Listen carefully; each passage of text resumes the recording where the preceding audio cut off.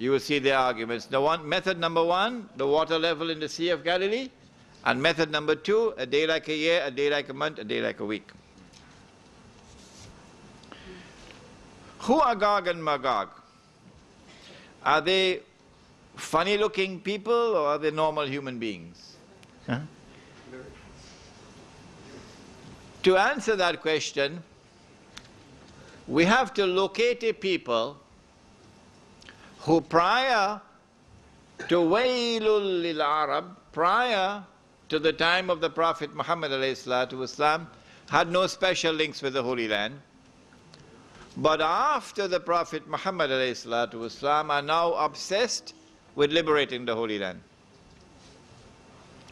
Only one people qualify. It's Europe. Europe after the Prophet Muhammad ﷺ embarks upon the Crusades. It's the white people doing it, the European.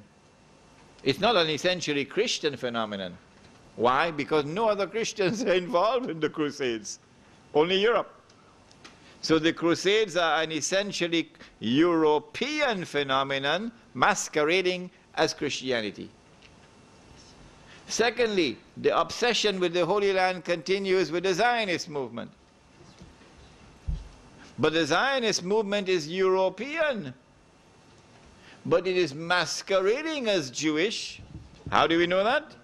No other Jews are involved in the effort to liberate the Holy Land, only the European. And then finally we have the island of Britain, which is now secular and godless.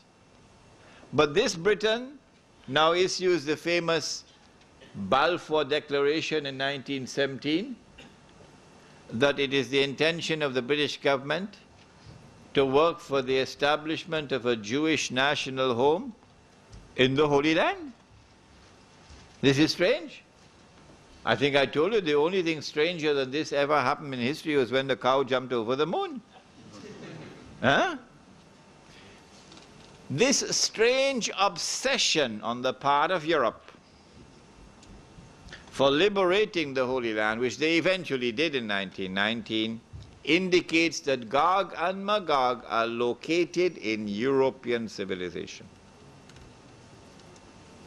We can refine it even more than that. We can be specific within European civilization. Because the hadith is that when Gog and Magog are released, the first of them will pass by the Sea of Galilee and start to drink the water. And by the time the last of them pass, they'll say there used to be water here. Who are they who are drinking the water from the Sea of Galilee? Not the Egyptians, not the Jordanians, not the Syrians. Who? Israel. Who in Israel? Not Banu Israel, the European. It is the European Jew who controls the state of Israel. And it is he who has established the modern economy, which is drinking the water, the industrial economy. That's where the water is going. And it is he as the government of Israel who has established the policy of making the deserts green. You need a lot of water to do that. So we can identify Gog and Magog not only in Europe, but also in that part of Europe which is Jewish.